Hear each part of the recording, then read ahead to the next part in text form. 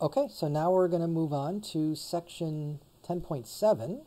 And in this section, we're now going to be solving equations that contain radicals. So equations with square roots, in some cases cube roots or fourth roots, but usually just square roots. That's what we're going to focus on in this video, in this section rather. All right. So yeah, the primary idea that we're going to use here, the concept we're going to use is when you have two things that are equal, say A and B, if they're equal, you can raise both sides to any power you want, right? You can take A squared on the left as long as you square the right side as well, right? You can cube the left side and cube the right side as well. So all these are the same thing. So, right, so this positive integer is just the exponent you want on both sides, right?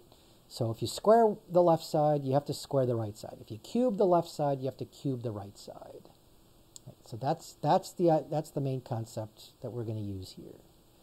Okay, and we're going to use it to solve an equation. Let's just start with a simple one. Suppose you want to solve the equation the square root of x is equal to 4. Now, I grant you that a lot of you can probably guess the answer here. All right, this one is maybe a little too easy. It's one that you can probably guess, right? But in general, they're not all going to be this easy, and so we should try to figure out how would you do this if you didn't know the answer, right? So the idea is to get rid of the square root, right? You want to isolate the square root. It's already isolated, right? It's already on the left side, and it's just a square root. Nothing else on the left side, right?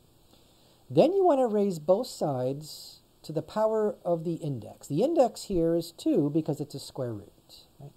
So what's the thing that undoes the square root?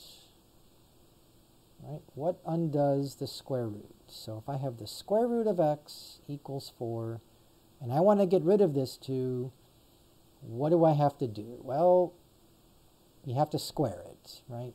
If you take a square root and you square it, that undoes the square root. Now, if I do that to the left side, I better do that to the right side. Remember, that's the golden rule of equations. Whatever you do to the one side, you do to the other side. So notice what happens here. That gets rid of the square root, and you just are left with x. On the right side, you have 4 squared. 4 times 4 is 16. And so if it wasn't obvious, at this point, hopefully it is. Right? So the next thing to do, of course, is to check. And if we replace x with 16, we get that the square root of 16 is equal to 4, which of course is true, because the square root of 16 is 4. 4 equals 4. So now we know for sure that this is the correct solution. Okay. Okay, so I just wanted to start off with an easy one. But this is the basic method, right? You isolate the square root, right, on one side of the equation, usually the left side. It could be the right side, but usually the left, right? And then you raise both sides to whatever the index is. If it's a square root, you're squaring both sides. If it's a cube root, you cube both sides, and so on, right? And then once you get rid of the square roots, well, you might have some algebra to do, but that's probably not the hard part. Well, I shouldn't say that. Sometimes it can be a little tricky. But obviously in this problem, there's really nothing to solve. Once you squared both sides, that gave you the answer right away. Right?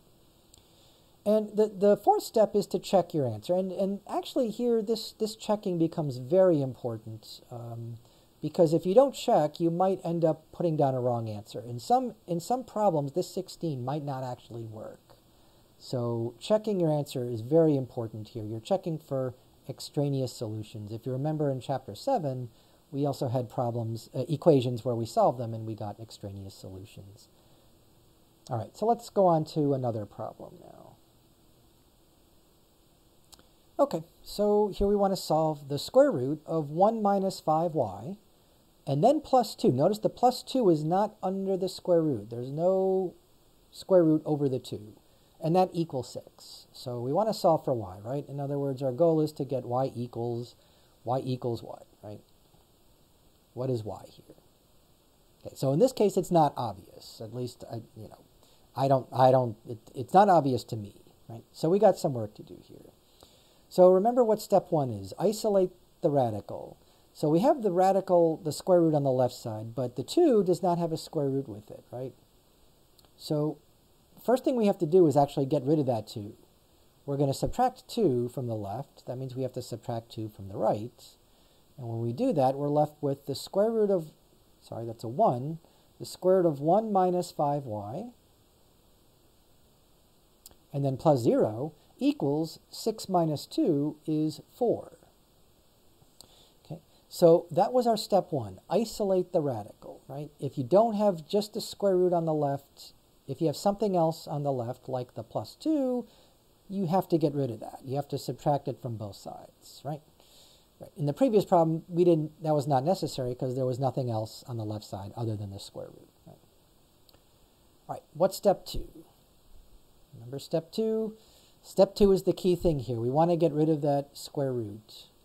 Right? So what undoes the square root? Right? Square it. Square both sides. Right? And so if you square the left side, that just cancels the square root, and you just get 1 minus 5y. On the right side, we have 4 squared, which we did that already, right? 4 times 4 is 16. Okay. And now step 3 is to just solve the equation. I mean, you presumably can take it from here. This is nothing new. At least I hope you can do it. So, in fact, I'll give you like 30 seconds to think about it and try to do it yourself. Okay, maybe not 30 seconds. That's a little long. Yeah. Well, hopefully by now you've got the answer, right? You subtract 1 from both sides. And when you subtract 1, you get 0 minus 5y equals 16 minus 1 is 15. And now, divide by negative 5, right? This is negative 5 times y, the opposite of multiplying by y. The opposite of multiplying by negative 5 is dividing by negative 5. So divide by negative 5, that cancels the negative 5s. So y is equal to 15 divided by negative 5, which is negative 3. And that's our solution, right? Or is it? Right? All important. Step 4, check. So the original equation was this, 1 minus 5y. So the square root of 1 minus 5y plus 2 is equal to 6. So if I replace this y here with negative 3, let's see what happens. We have 1 minus 5 times negative 3 plus 2. Does that really equal 6? So let's see. Negative 5 times negative 3 is positive 15, right? And 1 plus 15 is 16. And the square root of 16 is 4. And 4 plus 2, well, yeah, that's 6. That works, right?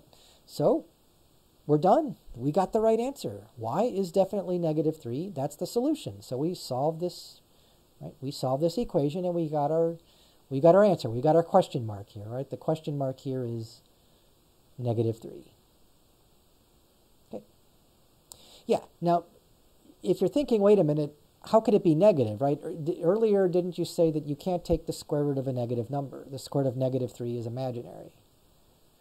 And that's true, but at no point are we taking the square root of a negative number, right? This y is what's negative 3, but we multiplied the negative 3 by a negative 5, we got a positive 15, and when you add 1, you got 16, positive 16. So at no point did we actually take the square root of a negative number here.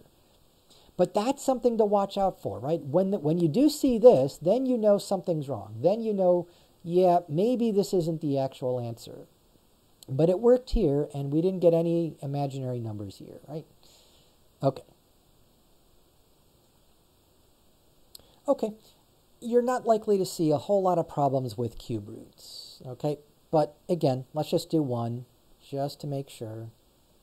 And, you know, just in case you do see it, say, in the homework or on a test, although I would say it's unlikely, but not impossible. All right, so what's the first step, right? Remember, the first step is to isolate the radical. There's nothing else on the left here, right? It's just the cube root of all this stuff.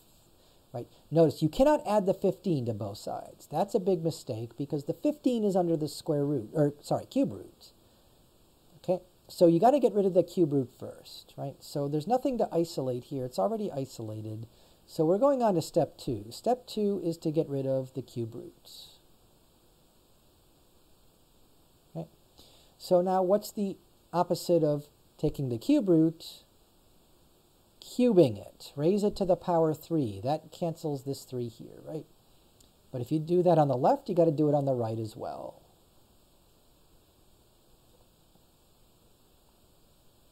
Okay, so yeah, what's next? Well, the cube root cancels the cube, or vice versa. The cube cancels the cube root, and on the left side, you're just left with the 6x minus the 15.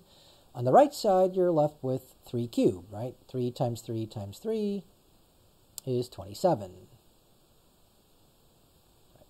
And again, now you can take it from here, right? You just have to solve this equation, and yeah, that's the easy part. At least it is here, right? Add the 15 to both sides. And that gives you 6x. Oh, sorry, wrong color. Let's try that again.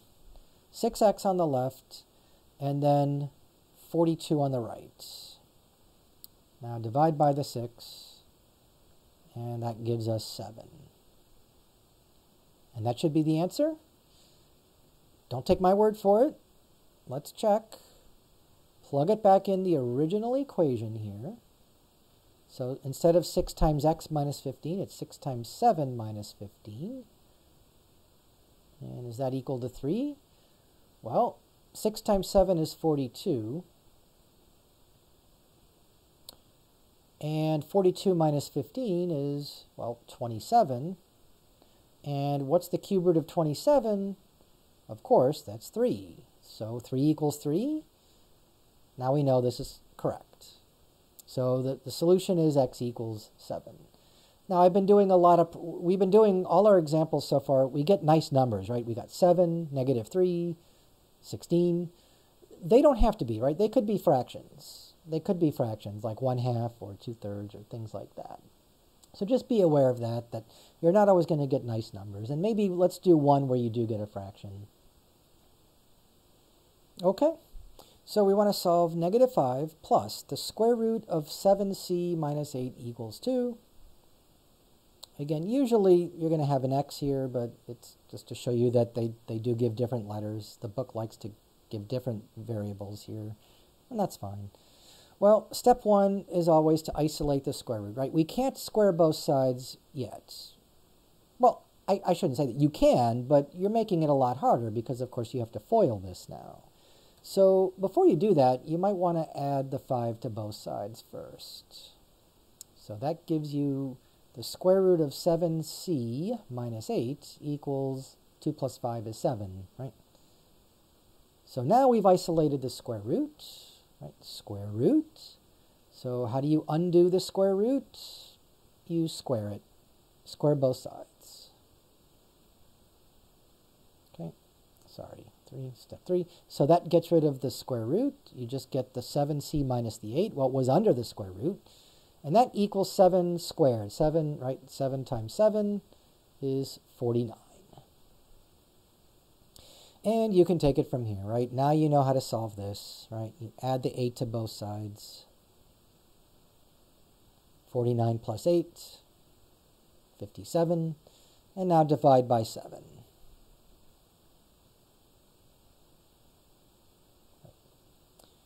And 57 over 7, I don't think that's reducible, right? It's certainly not a whole number, but 7 is a prime number. I think 57 is a prime number, and so nothing cancels there. Yeah, hang on. 57 is not a prime number. I don't know. I think it's 3 times 19, right? Yeah, 57 is 3 times 19. Where 3 and 19 are prime numbers. But notice the point is nothing cancels, right? But yes, 57 is not prime. It is 3 times 19.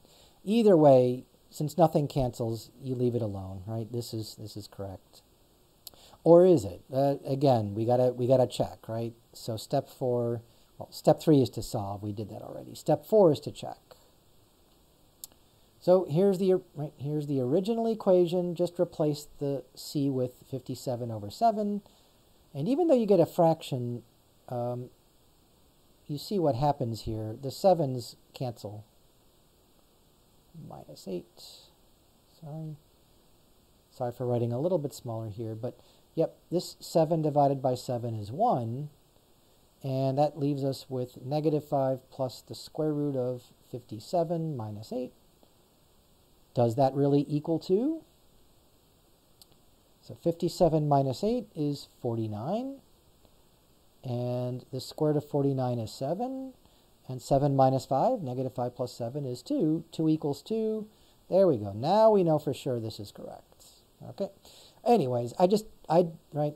So another one like this where you get the a fraction as an answer, and that's perfectly fine as long as you simplify or reduce to lowest terms. Okay, on to the next one.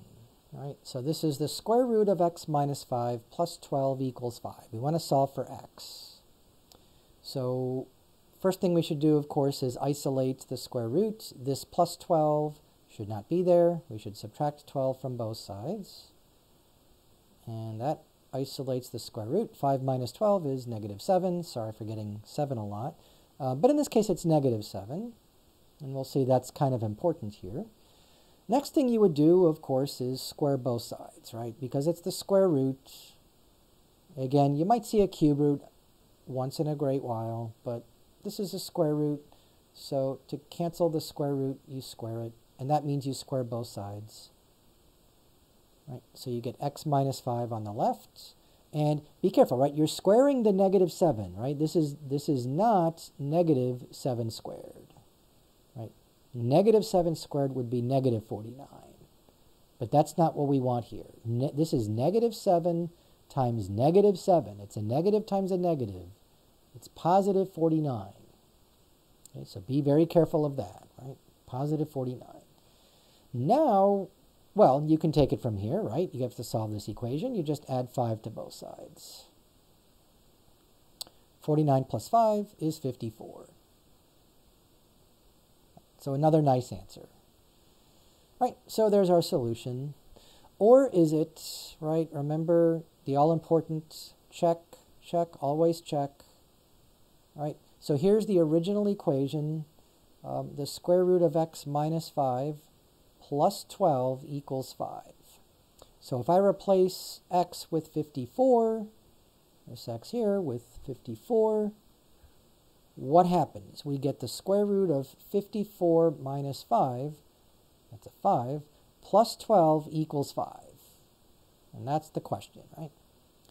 Well, 54 minus 5 is 49, right? Under the square root, that is 49. And the square root of 49 is 7, right? And we get 7 plus 12. 7 plus 12 is 19. But 19 is not the same number as 5. 5 does not equal 19, right? Uh-oh. See, this is why you have to check. It didn't work. We plugged it in, and, well, let's make sure I did everything right? 54 minus 5 is indeed 49. And the square root of 49 is 7. 7 plus 12. Okay, so I did everything correct here, but we got nonsense. 19 does not equal 5. So what that tells me is that 54 is the wrong answer. So x is not 54. But then what is the answer? If that's not the answer, did I do something wrong here? And the answer is no, I didn't really do anything wrong. But we didn't notice something very peculiar in this first step here. After this first step, we isolated the square root, right? And we got this equation here. Square root of x minus 5 equals negative 7. Now, why is that peculiar? There's something really weird here, right? On the right side, this is a negative number, negative 7, right?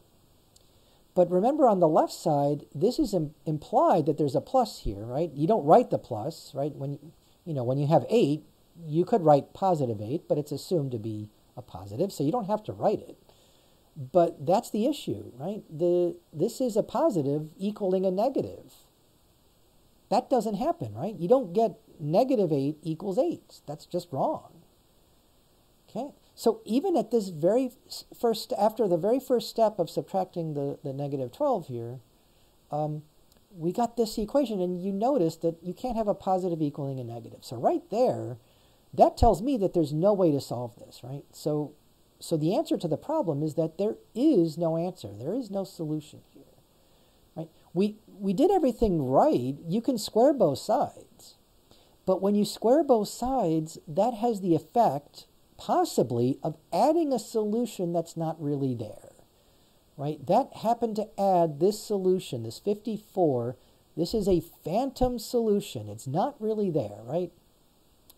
Well, I should say phantom in quotation marks, right? It's in math, we call this an extraneous solution. It's a solution that you get when you solve the equation. You don't do anything wrong, and yet you get the wrong answer, right? 54 is not the answer. The correct answer is no solution, right? So this has no solution. And that is a possibility, right? That is a possibility. Okay, and just to drive home that point, let's solve this equation here. This is very similar to the very first one we did, except I'm changing the 4 to a negative 4. I'm changing the x to an r. Okay, so just a different letter, right? So again, you might guess, well, then this has to be, this has to be 16, right? Because the square root of 16 is 4. But we know that's not going to work. Sorry, 16. If you check, if you plug in r equals 16, you don't get negative 4. You get positive 4. And most definitely, 4 is not negative 4. So the answer is not 16, right? We know that's wrong. Well, then you might guess, well, of course not. It had to be negative 16, right? But that's also wrong. If you check, if you plug in negative 16, that's not negative 4, right? The square root of negative 16 is not a real number. Right? It's an imaginary number. And an imaginary number cannot equal a real number. Right? It might be a negative number, but right, negative 4 is still a real number. Right? It's on the number line. Right? Draw the number line. Here's 0, negative 1, negative 2, negative 3, negative 4. It's right there. It's right. So it is a real number. But the square root of negative 16 is not on the line here. Okay. Well, okay, so it's not 16, it's not negative 16. What is the answer here? And there is none, right? There is no solution to this. Again, the easiest way to see that is to look at the left side being a positive number and the right side being a negative number. You can't have a positive number ever equaling a negative number, right? Right, so 4 is never negative 4, right? 5 is not negative 5, right? The only number where this is true, where you have a positive equaling a negative, is 0, right? Because 0 is both positive and negative, right? So if you have, say, negative x equal x, there is a solution to this. It's x equals 0, right? But you can try this. R equals 0 doesn't work either because you don't get 0. You get, right, it's supposed to equal negative 4. In any event, yeah, that's, so I wouldn't worry about that. The whole point of this is to just show you that there are some equations where there's no solution. And this is maybe, hopefully, an obvious one because the square root is always a positive and that can never be a negative. Okay. On the other hand, let's just make sure we're clear about this. Suppose the equation was minus the square root of r equals negative 4. Okay. Well, see, that takes care of the issue, right? On the left side, this was a positive square root. Now it's a negative square root, right? So there's a negative on both sides. And if there's a negative on both sides, well, you can cancel the negatives, right? In other words, just multiply both sides by, I'm trying to find the right color here, just multiply by -1 on both sides. Right, and that cancels the -1, and you get positive square root of r equals positive 4, right? Negative times negative is positive. And now we know the answer is 16, right? Because the square root of 16 is 4. Right. And so when we check, let's go back and check now, we get negative square root of 16 equals -4, right? This is not imaginary anymore because the negative is on the outside. The negative is on the outside. What's the square root of 16? It's 4.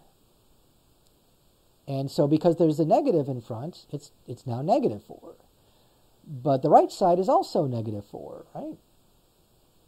Which means -4 equals -4. That's a correct statement. And so this is correct. But that's only because we had a negative in front on both sides, right? In the previous problem, there was no negative on the left side. It was a positive, and that cannot be a negative. So I hope that helps. Okay, on to the next one. We want to solve this equation, x minus the square root of x minus 2 equals 4. Okay, and this one's a little trickier, right? This one's a little trickier, in particular because we have this x on the left here, right? And remember, the first step is to isolate the square root on both sides. So let me just copy this down so we have a reference point here. This is x minus the square root of x minus 2 equals 4. So we can't have this x on the left, so we're going to have to subtract x from both sides, right? That's step 1. Subtract the x from both sides. And notice that does not get rid of the negative sign. We have this negative square root of x minus 2 equals 4 minus x. And, if you're worried about that, you can't have a negative equaling a positive, well, we don't know the right side is positive. It depends on what x is, right? If x is 1, well, we know that's not going to work because this is a positive equaling a negative. But, if x is, 5, then this is a -1 on the left and it's a negative on the right. So that might work, right? So yeah, don't necessarily be concerned about this. In fact, here's what we can do. We can multiply both sides by -1 on both sides. And that changes this to a positive square root of x minus 2. And this becomes -4 plus x, or just x minus 4. Okay, so that was step 1. We isolated the square root. There's nothing left on the left side other than the square root, right? Square root of x minus 2. Okay, well, remember, you can't add the 2 yet because you got to get rid of the square root first. So remember, it's a square root, so again, we'll just square both sides. Square both sides. And that gets rid of the square root, so you're left with x minus 2 on the left, right? And then on the right, now be careful. This is not x squared minus 16. I hope you didn't think that. Right? This is x minus 4 times x minus 4. We have to FOIL that, right? So we got x times x is x squared. We have minus 4x is minus 8x. And -4 times -4 is positive 16. Okay, so that's step 2. We got rid of the square roots, and now we should be able to solve this equation. So that's step 3, solve the equation, right? Now, this what makes this a little bit more difficult, and because of the x squared. This is a quadratic equation. Remember, quadratic equation, you can't just isolate the x here. So, and usually we want the x squared on the left. So I'm going to switch sides. I'm going to put x squared minus 8x plus 16 on the left side, and then the x minus 2 on the right side. I mean, you don't have to, but I find that more helpful. Right, so now what do? Well, for a quadratic equation, we have to get 0 on the right. We have to put it in standard form, right? In standard form, we need this to be 0.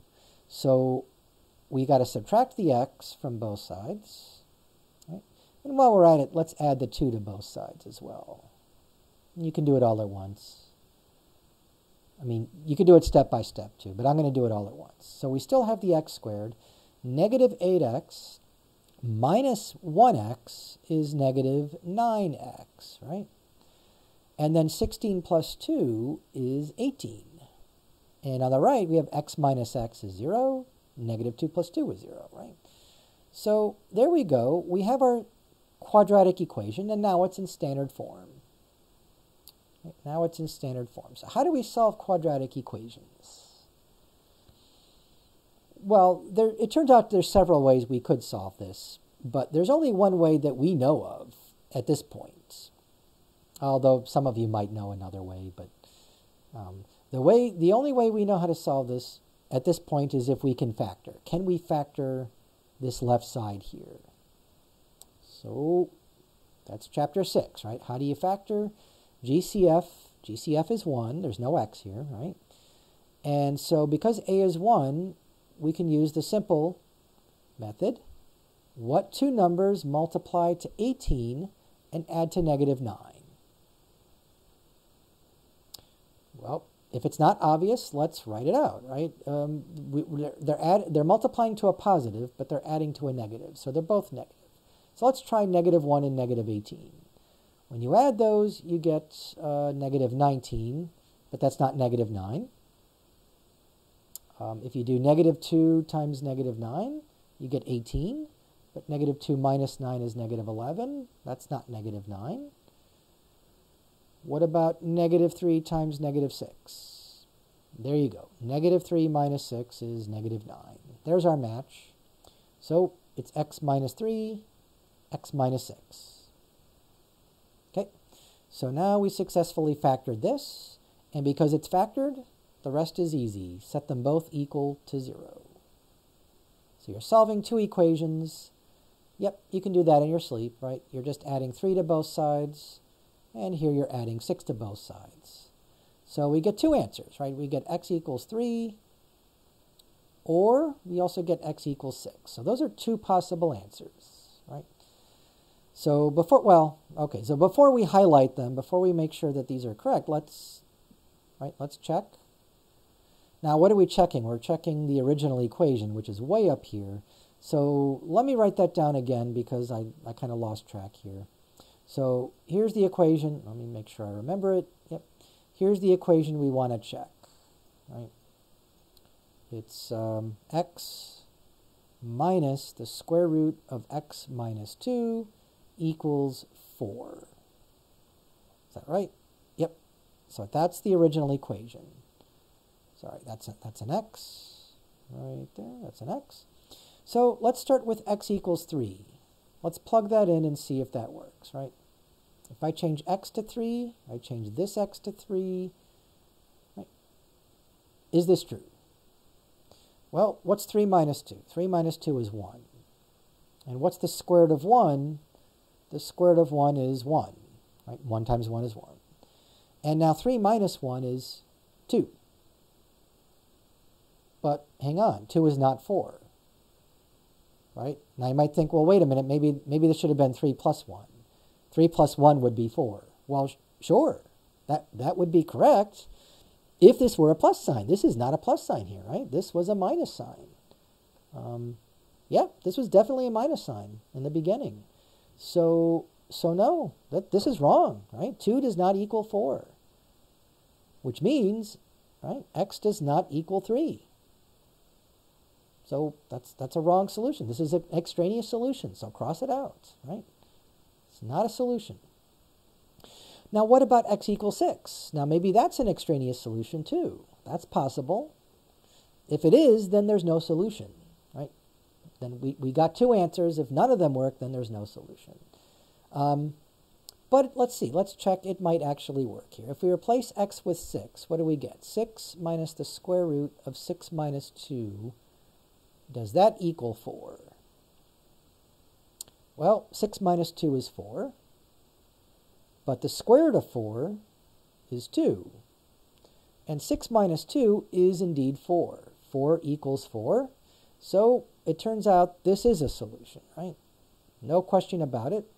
We did get an answer, and it's x equals 6. Okay, so yeah, so the original problem was here. We wanted to solve this equation, and we did get a solution, x equals 6. That's the only solution, right? However, we did get x equals 3, and just to emphasize that this is not a solution, right? This was an extraneous solution. Right, so one answer is correct, right? We got two answers originally right? Because when you get a quadratic equation, you typically do get two solutions, and we got two solutions, 3 and 6. But only one of them worked, right? The 3 did not work, the 6 did work. So this has one solution and only one solution, x equals 6.